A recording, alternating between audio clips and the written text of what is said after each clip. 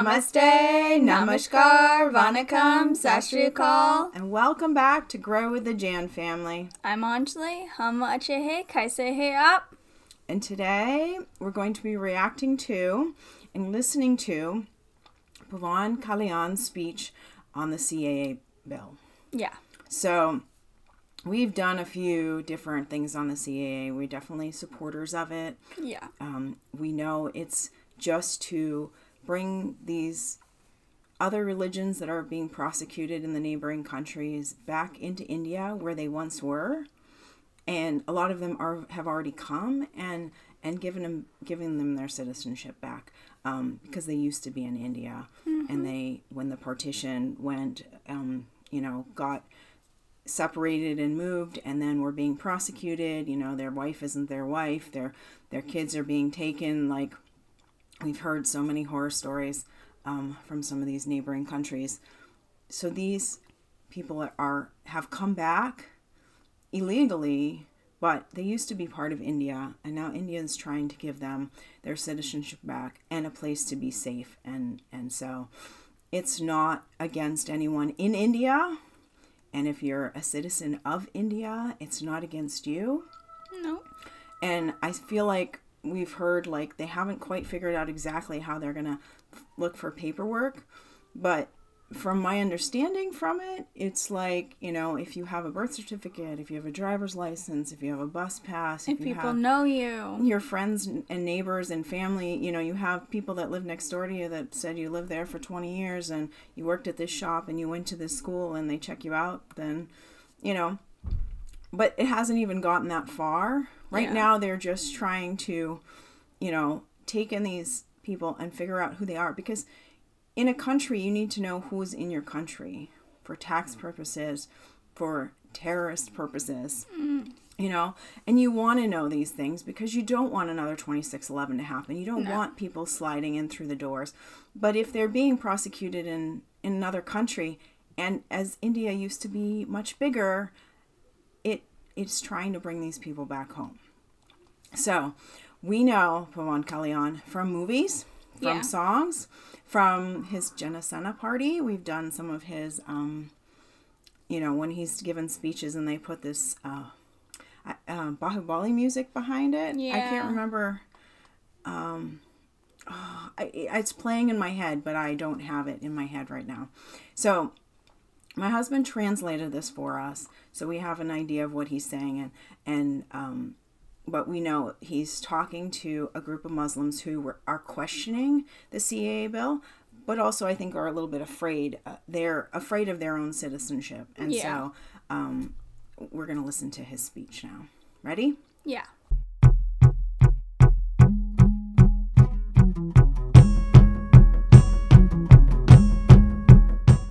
CAA NRC అనేది 1971 తర్వాత మన ఇండియాలో మేబీ అంటే 1970s తర్వాత నుంచి ఇండియాలో ఎవరైతే ఇక్కడ వాళ్ళు ఉంటారో వాళ్ళకి ఏదైనా ఒక ప్రూఫ్ అనేది చూపించుకోండి, CAA ప్రూఫ్ అది CAA అనేది అమలు చేయించుకోండి అని అడుగుతున్నారు. ఇప్పుడు పర్సనల్గా నా తరపు నుంచి నేను మాట్లాడతాను సార్. ఫస్ట్ నేను ముస్లిం కాబట్టి నా ఒపీనియన్ అనేది నేను చెప్తాను. నేనేమనుకుంటానంటే మా మదర్కి మా ఫాదరు అంటే వాళ్ళు పుట్టిన డేట్ ఆఫ్ బర్త్ లేకపోతే వాళ్ళకి ఏదైనా సంథింగ్ ఏదో ఒకటి ప్రూఫ్ అనేది చూపించాలి. ఫస్ట్ ఆఫ్ ఆల్ మనం ఇండియా గవర్నమెంట్కి మనం చూపించుకోవాలి. CAA అనేది NRC అనేది మనం ఇక్కడ వాళ్ళం ఇండియన్ ముస్లిం అనేది నేను ప్రూఫ్ చేసుకోవాలంటే నా తరపు నుంచి నేను ఇక్కడ మనిషిని అని చూపించుకోవాలంటే మా మమ్మీ ఫాదర్ నుంచి వస్తా ఫస్ట్. మా డాడీ ఇక్కడ పుట్టిన డేట్ ఆఫ్ బర్త్ కానీ లేకపోతే మా మమ్మీ పుట్టిన డేట్ ఆఫ్ బర్త్ కానీ కావాలి. లేకపోతే మాకు ఇక్కడ ఏదైనా ఓన్ హౌస్ అనేది ఏదో ఒకటి ఉండాలి. అంతే కదా సార్? ఫస్ట్ CAA అనేది అసలు మనకు సంబంధం నేషనల్ NRC ప్రతి భారతీయుడికి, కేవలం ముస్లిమ్స్ కాదు. బయటికి ఏమొస్తుందంటే ఓన్లీ ముస్లిమ్స్ అన్నట్టుగా వస్తుంది, కానీ కాదు. నాతో సహా అందరం ఇప్పుడు మనం ఆధార్ కార్డు ఎలా చేసామో అలా చేయాలి.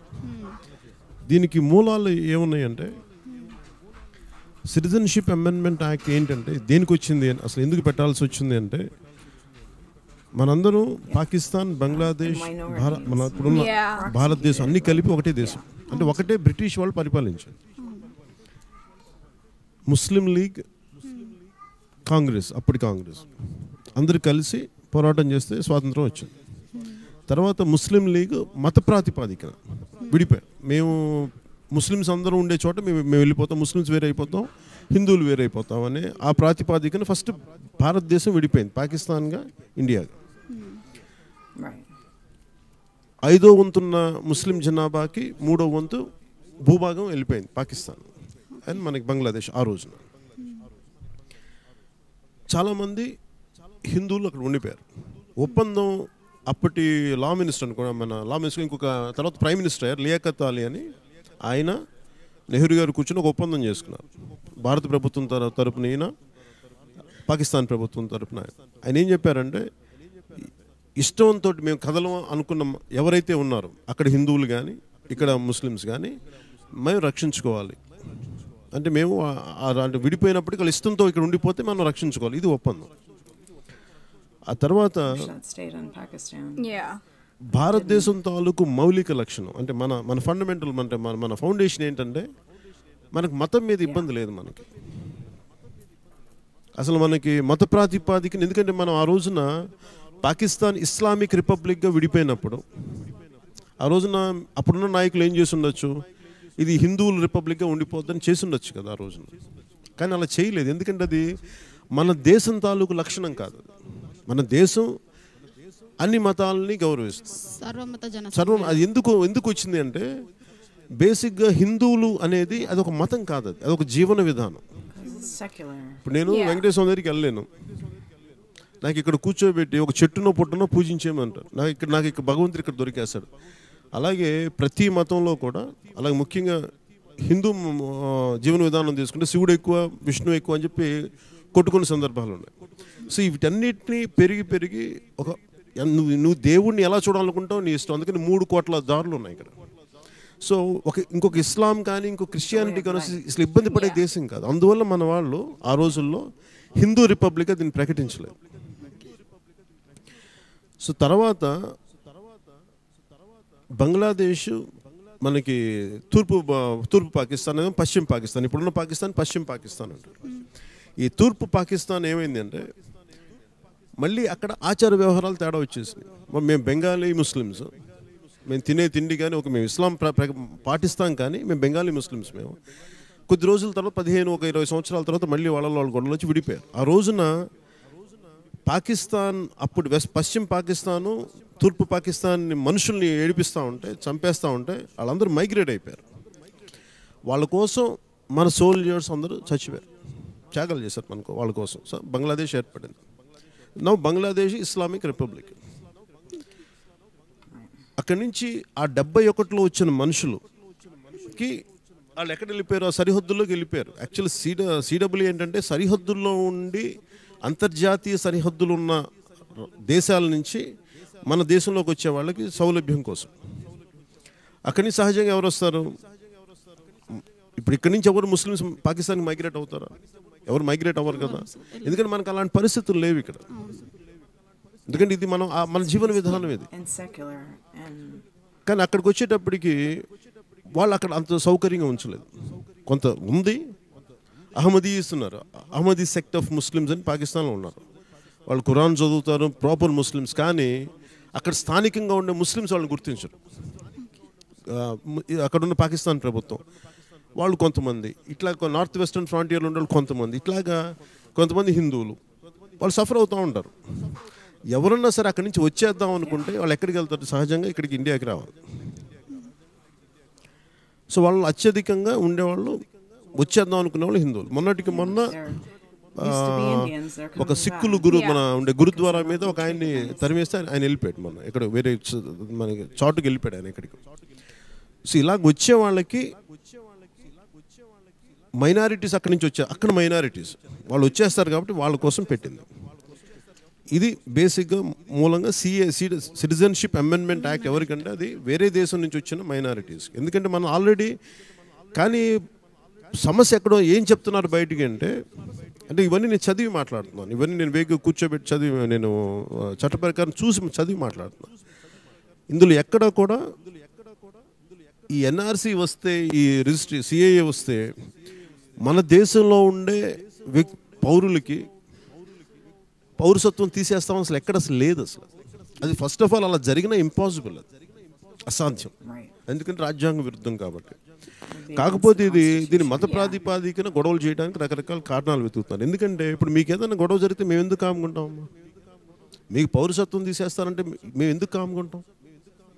ఇదేంటంటే మన భయాలు. మీరు బయట నుంచి వచ్చిన వాళ్ళు కాదే, మీరు ఎక్కడ అరేబియా నుంచి రాలేదే మీరు, లేదంటే కొన్ని మనందరం ఇక్కడుండి మన ఇష్టపడి మతం తీసుకున్నాం, అది మీకు సంబంధం లేదు. ఎప్పుడో పూర్వీకులు ఎప్పుడెప్పుడు జరిగిపోయింది మనకేం తెలుసు. అలాగే సర్టిఫికేట్ అని అడుగుతారు కదా, ఆధార్ కార్డు నన్ను అడిగేటప్పుడు నాకు ఇష్టం లేదు ఆధార్ కార్డు నాకు చేయటం. అలాగే మన తెలంగాణలో సకల జనుల సర్వే అని చేశారు. ఆ సర్వే ఏం భయపెట్టారు, మొత్తం కూర్చోబెట్టి ఆంధ్ర వాళ్ళు తేడా చేద్దాం, ఆంధ్రాను తెలంగాణ వాళ్ళు సెపరేట్ చేద్దామని ఒక వార్తలు వచ్చినాయి. అది అన్ని వార్తలు మనం నమ్మలేం.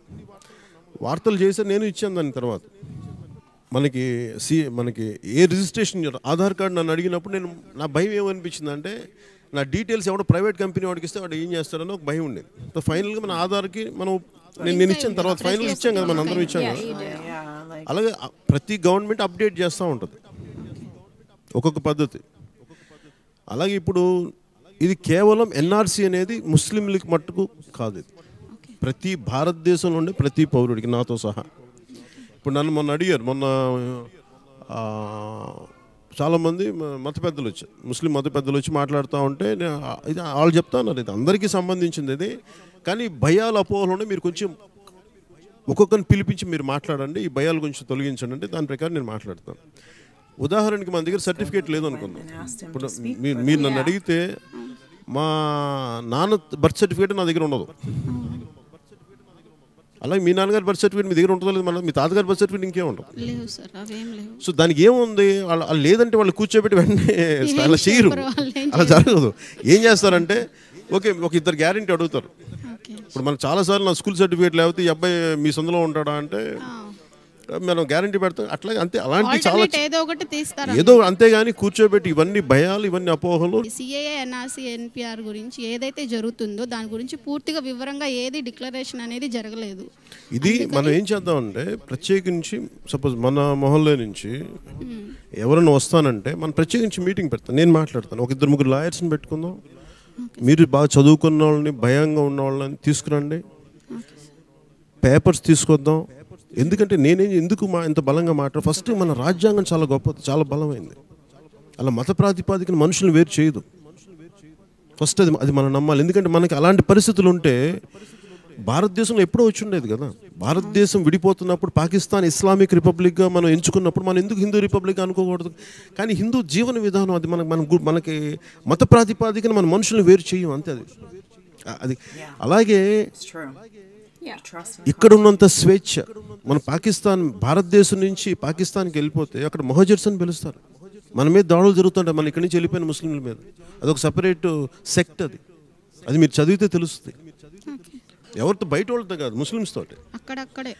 అందుకే అంటే మనకు అలాంటి సమస్యలు లేవే. మనకేమున్నాయి, చాలా ఏదైనా కూర్చోబెట్టి. ఇప్పుడు మనకేమైపోయింది, హిందూ సమాజం అనేది, హిందువులు అనేది ఒక గుంపు కాదు, అది అనేక కుల సమూహాలు, అనేక కుల సమూహాల్లో ఇవన్నీ అందుకనే మనకి హిందూ మతంగా అనలేము దాన్ని, ఒక జీవన విధానం, ఒక సమాజంగా అనగలం కానీ తప్ప. కాకపోతే దీంట్లో నేను అలాంటి అపోహలు, అలాంటి భయాలు ఉంటే అది నా బాధ్యత, నేను తీర్చే బాధ్యత. అంతేగాని ఇంత నమ్మి మీరు అందరూ వచ్చినప్పుడు అసలు మీరు ఓట్లు వేస్తారు, ఓట్లు వేయరు, అసలు ఇది కూడా నాకు ఇష్యూ కాదు. మన దేశంలో అందరికీ సమానమైన హక్కులు ఉన్నాయి ఇక్కడ. అంతేగాని ఇలా కూర్చోబెట్టి మత ప్రాతిపాదికని దేశం వేరు చేయదు. ఫస్ట్ అది మనం నమ్మాలి. దాన్ని ముఖ్యంగా నేను CAA గురించి ప్రత్యేకమైన మీటింగ్ నేను మాట్లాడతాను. మీరు వచ్చి ఫస్ట్ మీరు వినండి, మీరు కన్విన్స్ అవ్వండి ఫస్ట్. అంటే ఎందుకంటే మీరు ఇబ్బంది ఎందుకంటే మనం ఎక్కడికి వెళ్తాం. ఇప్పుడు జగన్ రెడ్డి గారు ఉన్నారు, ఆయన CAAకి మరి ఆయన మద్దతు తెలిపారు, ఆయన ఎవరు అడగరే? ఆయన ఎలా నమ్ముతారు? వైసీపీని ఎలా నమ్ముతారు? మనం ఎప్పుడు వెళ్ళి కూర్చోబెట్టి వాళ్ళకి ఇవి చేసింది లేదు. వెళ్ళిపోయి మొత్తం ఆయన 22 మంది ఎంపీలు CAAకి మద్దతు తెలిపారు. మరి వాళ్ళు ఎందుకు తెలిపారంటే వాళ్ళు ఎవరు మాట్లాడరు. మొన్న షరీఫ్ గారు అంత మాట మాట్లాడితే అసలు ఎవరు ఒక్క మాట మాట్లాడలేదు. షరీఫ్ గారు నేను ఖండిద్దాం అనుకుంటే షరీఫ్ గారి దగ్గర నుంచి నాకు ఎక్కడ నన్ను ఇట్లా అన్నారని ఆయన ఒక మాట అనలేదు, కాబట్టి నేనే మాట్లాడుకుని వదిలేశాను. ఈ పేపర్లో వచ్చిన కథనాలు నేను కూర్చుంటే జరిగి ఉండొచ్చు, మేబీ ఆయన పెద్ద మనసుతోటి వదిలేసి ఉంటారు ఏమనకుండా. కానీ అలా కాకుండా అది వేరే గొడవ అయితే అదే ఇప్పుడు ఉదాహరణకి అదే గొడవ ఇంకొకరు ఎవరైనా చేస్తే అది మతం గొడవ అయిపోతుంది. అది వైసీపీ కాబట్టి దాని మతం గొడవ చేయట్లేదు. సో మనకి ఈసారి మీరు కొత్త జనరేషన్, మీరు మన పాత పద్ధతిలో మనం కొత్తగానే ఆలోచించాలి. ఎందుకంటే నేను సహజంగా నేను చాలా బలమైన ఈ దేశాన్ని ప్రేమించేవాడిని, మతానికి పైగా మాట్లాడేవాడు, మతాలకు అతీతంగా మాట్లాడేవాడు. సో మీకు అలాంటి ఇబ్బంది లేదన్నా ఉంటే ఇలాంటి చట్టం మనకి ఇబ్బంది ఉంది, నేను మాట్లాడతాను దాని మీద. ఎందుకంటే మనం ఎవరో చెప్పేశారు, ఎవరో ఈ మాట్లాడేశారని చెప్పేసి మన చట్టాలు చదవకుండా మన అభిప్రాయం ఏర్పరచుకుంటే మనం తప్పు చేసిన వాళ్ళం. మీరు పూర్తిగా వినండి, ఒకటి కాదు 10 సార్లు వినండి, 10 సార్లు ప్రశ్నించండి. అప్పటికి మీకు సందేహాలు తిరగకపోతే అప్పుడు మీరు నిర్ణయం మీరు తీసుకోండి, నాకు అది ఇబ్బంది లేదు. కానీ ఇది మనకేం చేస్తే చాలా ఈజీ అన్నమాట. మన ఉదాహరణకి మనం కూర్చోబెట్టి అదిగో తోక ఇదిగో పులి అని అనేస్తాం. అవన్నీ తెలుసుకొని మాట్లాడదాం. కాకపోతే CAA మటుకు పెట్టింది. ఇప్పుడు మనకి అస్సాంలో కూడా గొడవ ఏంటంటే బంగ్లాదేశ్ నుంచి వచ్చిన హిందువుల్ని, బంగ్లాదేశ్ నుంచి వచ్చిన ముస్లింలని అస్సామీస్ యాక్సెప్ట్ చేయట్లేదు. ఎందుకంటే మా ఉద్యోగ అవకాశాలు పోతాయి, వాళ్ళిద్దరిని యాక్సెప్ట్ చేయట్లేదు. ప్రాపర్టీస్ కూడా అంటే మా ప్రాపర్టీస్ ప్రియం అయిపోతున్నాయి, మేము కొనుక్కోలేకపోతాం. అది అక్కడ ముస్లిమ్స్ క్రిస్టియన్ మన హిందువులను సంబంధం లేదు, ఇద్దరికి సమానంగా ఉంది అక్కడ అస్సామీస్ ఉన్న. అందుకని ఇది చాలా క్లిష్టమైన గొడవ. దీన్ని మనం కూర్చోబెట్టి చాలా వివరణతోనే మనం మాట్లాడుకుందాం. అంటే జనసేన అనేది అలా caste base religious base party అనేది కాదు యాక్చువల్గా. సో జనాల్లో ఏమవుతుందంటే ఒక అభద్రతా భావం అనేది మైనారిటీ, ఎస్పెషల్లీ మైనారిటీ కమ్యూనిటీస్లో ఉంది. ఇప్పుడు మాకేదైనా అయిపోతుందేమో, జనసేన వచ్చి బీజేపీలో కలుస్తుంది కాబట్టి నా పర్సనల్ సెక్యూరిటీ అంతా ముస్లిం కమ్యూనిటీ నుంచి అన్సర్టనిటీ అనేది ఉంది. నా పర్సనల్ సెక్యూరిటీ అంతా ముస్లిం కమ్యూనిటీ నుంచి ఉన్నారు. నా ఇంట్లో నా 2 పిల్లలు they are Christian in church. అంతేగాని మనం ఈ దేశం ఇది అందరిది, మీరు ఇది నమ్మాలి.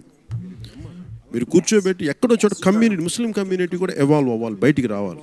నేను మనస్ఫూర్తి కోరుకుని నేను చెప్తున్నాను ఇది, ఎందుకంటే చాలా ప్రేమగా చెప్తున్నాను. నేను రొట్టెల పండుగ ఉంటుంది, మేము నెల్లూరులో చేసుకునే వాళ్ళు రొట్టెల పండుగ. అక్కడ ఎక్కడుంది, అక్కడ మతం ఎక్కడుంది అక్కడ? అందుకని మనం దీన్ని అసలు ఒక హైదరాబాద్ పాత బస్తీలో ఉన్న ఒక నాయకుడు 15 నిమిషాలు పోలీసులు కళ్ళు మూసుకుంటే మేము నరికేస్తాం అని అంటే ఎంత తిరుగుబాటు రావాలి. ఇక్కడ ఎందుకు రాలేదు అంటే అంత అర్థం చేసుకునే మనసుని. అక్కడెక్కడో చూపించాడు కదా అని కోపం, అన్నాడు కదా అని చెప్పి ఆ కోపం మీ మీద ఉండదు. మీరు సరికొత్త తనం, మీరు బయటకు వచ్చి మీరు అవుట్ ఆఫ్ ద బాక్స్ మీరు ఆలోచించాలి. అదే మండల్ గారని పాకిస్తాన్ ఫస్ట్ లా మినిస్టర్, ఆయన దళిత్. ఆయన సొంత ఊర్లో ఈ మతక విడిపోతున్నప్పుడు ఆయన పాకిస్తాన్కి సపోర్ట్ చేసి పాకిస్తాన్ లా మినిస్టర్ అయిన తర్వాత లా మినిస్టర్ టూర్ చేస్తున్నప్పుడు ఆయన గ్రామంలో మొత్తం అందరినీ చంపేసి, మగాళ్ళందరినీ చంపేసి ఆడపిల్లని తీసుకెళ్ళిపోతున్నప్పుడు ఆయనకి అది అర్థం కాక ఇక్కడికి వచ్చేసి సిటిజన్షిప్ లేకుండా చనిపోయాడు. ఆయన కాంతీసుకుడిగా రెఫ్యూజీగా చనిపోయాడు ఆయన. ఇది ఎందుకంటే ఈ దేశం తాలూకు ఔన్నత్యం, ఈ దేశం తాలూకు మనుషుల తాలూకు ఔన్నత్యం. ఎందుకంటే ఇది నాకు సడన్గా పుట్టింది కాదు, ఇది మన వేల సంవత్సరాలుగా మనకు వస్తుంది. దాన్ని మీరు అర్థం చేసుకొని, నేను ఫస్ట్ నాకు మతం, కులం, దేవుడు వీటన్నిటికంటే కూడా నా దేశం చాలా గొప్ప. ఈ దేశంలో ప్రజలు నాకు అండగా నిలబడేవాడిని. దీనికి మతం అలాగే ఫాతిమా కాలేజ్ విద్యార్థులు ఎక్కువ మంది ముస్లిం విద్యార్థులు, వాళ్ళకే కదా మనం నిలబెట్టాం. ఆ రోజున మనం ఏ మతం చూసామో కులం చూస్తాం ఆ రోజున.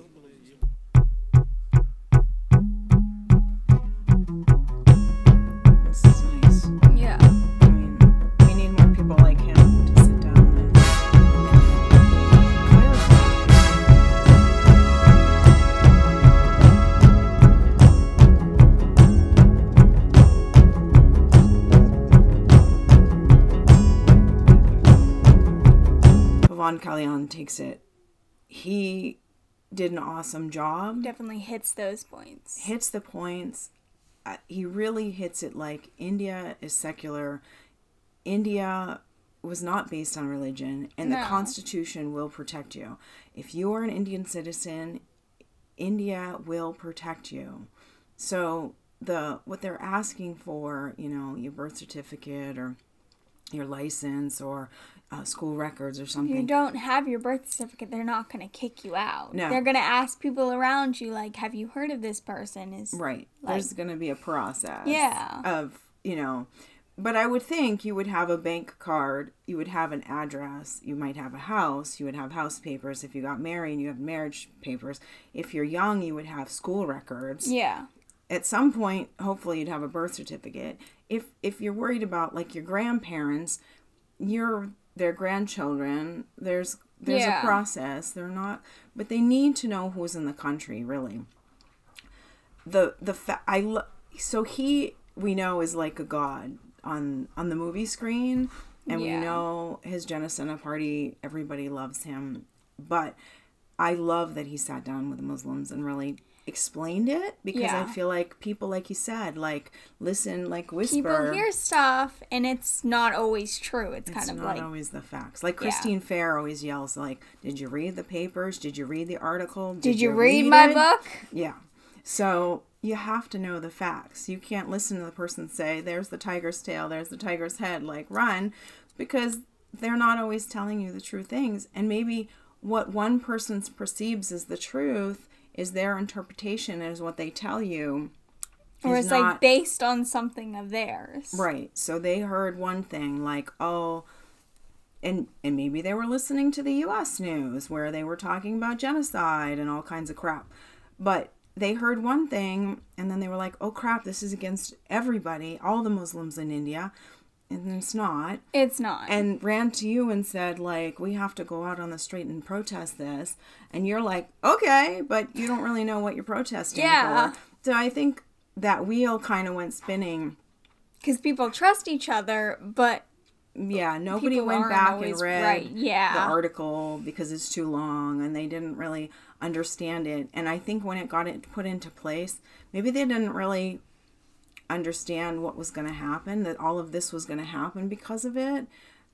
I think they thought they were doing a good thing. These are refugees. I mean, these are people that used to be part of India that are trying to come back because they're being treated unfairly and being prosecuted.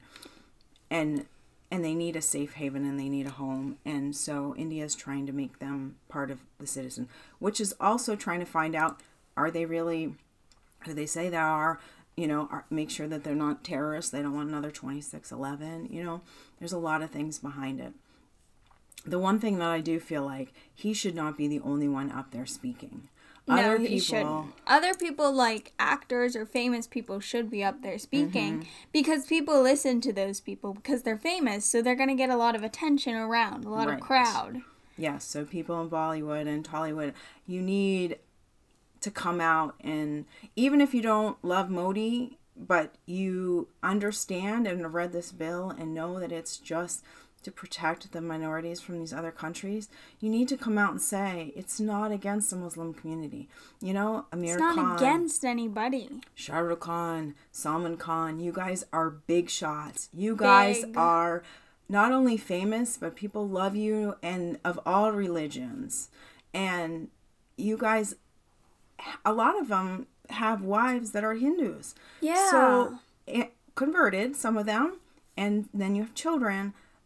So not only are you Indian first, which should be the number one, Indian first, and then your religion. Now you have Hindu wife. So you're a mixed family.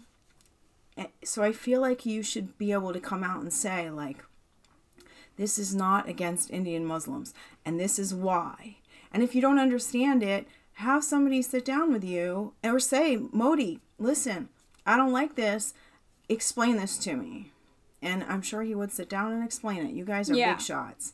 But it needs to be,